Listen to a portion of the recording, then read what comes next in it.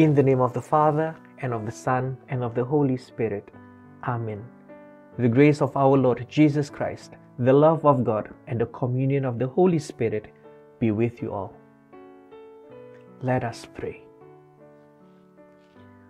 O God, by whose gift St Elizabeth of Hungary recognized and revered Christ in the poor, grant, through her intercession, that we may serve with unfailing charity the needy and those afflicted, through our Lord Jesus Christ, your Son, who lives and reigns with you in the unity of the Holy Spirit, God, forever and ever.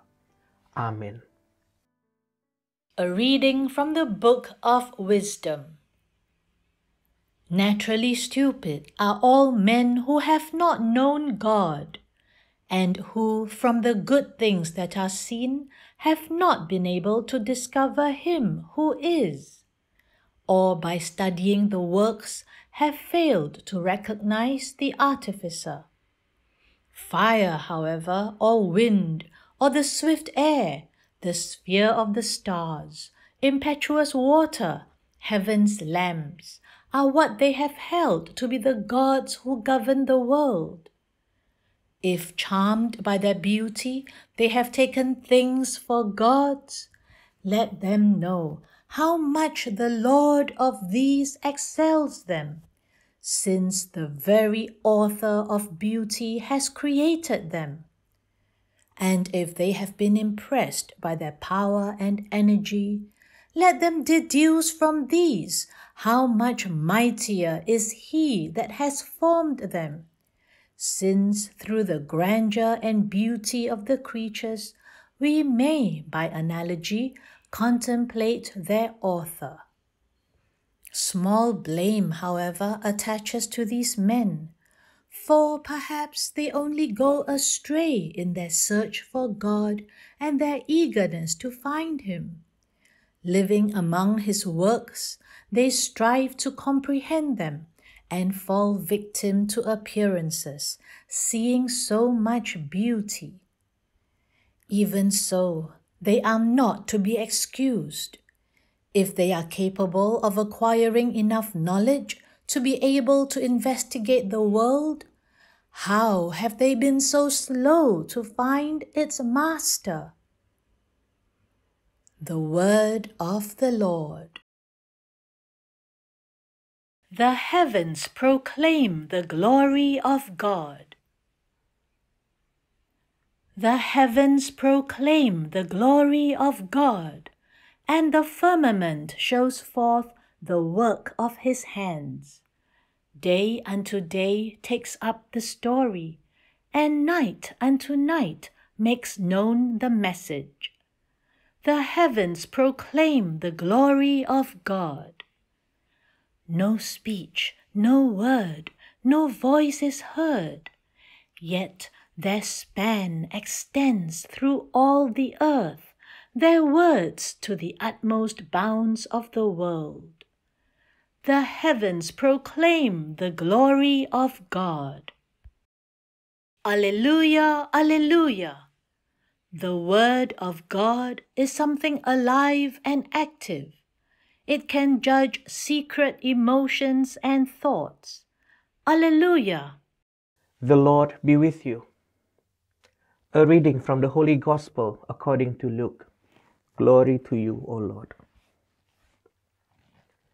Jesus said to His disciples, "As it was in Noah's day, so will it also be in the days of the Son of Man. People were eating and drinking, marrying wives and husbands, right up to the day Noah went into the ark, and the flood came and destroyed them all. It will be the same as it was in Lot's day. People were eating and drinking, buying and selling, planting and building. But the day Lot left Sodom, God rained fire and brimstone from heaven, and it destroyed them all. It will be the same when the day comes for the Son of Man to be revealed. When that day comes, anyone on the housetop with his possessions in the house must not come down to collect them, nor must anyone in the fields turn back either. Remember Lot's wife. Anyone who tries to preserve his life will lose it, and anyone who loses it will keep it safe. I tell you, on that night, two will be in one bed. One will be taken, the other left. Two women will be grinding corn together. One will be taken, the other left. The disciples interrupted. Where, Lord? They asked. He said, where the body is, there too will the vultures gather. The Gospel of the Lord. Praise to you, Lord Jesus Christ. Dear brothers and sisters, have you experienced anger? How often do you get angry? I remember whenever I feel angry, I feel bad the whole day. I'm not happy with myself. Everything I do, I will have grudges about it. And worse, if I see the person that I'm angry with, if he or she looks happy, it makes me even more angry. We know, all of us know, for us to be truly happy, to be truly free, we should forgive. We should let go. But although we know all this, how many times we still choose to be angry and not letting go? In the opposite way, how many times have you experienced giving something without expecting anything in return? How did you feel about that? I am sure there's always a joy we experience when we give something for other people. To see another person gain something, they are more happy, we will naturally be happy as well. We will have joy in helping others, in giving other people something. But how many times we choose to give?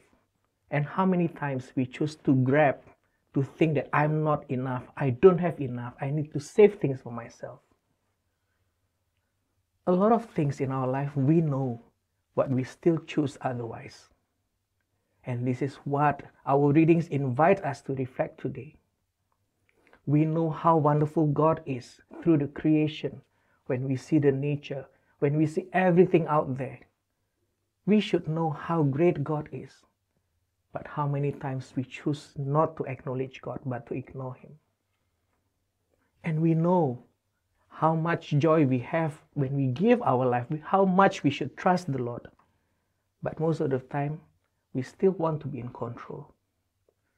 Today we ask St Elizabeth to pray for us, because she is someone who understands very well that when we give our life to the Lord, we will have the true joy. She chose, she was a princess, she had everything in life, she is from the kingdom, but she chose to give everything she had, all her possession, for the poor, and to dedicate her life to care for the sick. As she gave her life for the Lord, she gained everything she ever needed in life. So sisters and brothers, we pray and we ask St Elizabeth of Hungary to pray for us too, that we may follow her example, to choose God, to trust God, to give our life for God, that we may have everything that we need in God. May God's peace be with all of us. As children of God, let us pray together the prayer that Jesus taught us. Our Father, who art in heaven, hallowed be thy name. Thy kingdom come, thy will be done on earth as it is in heaven.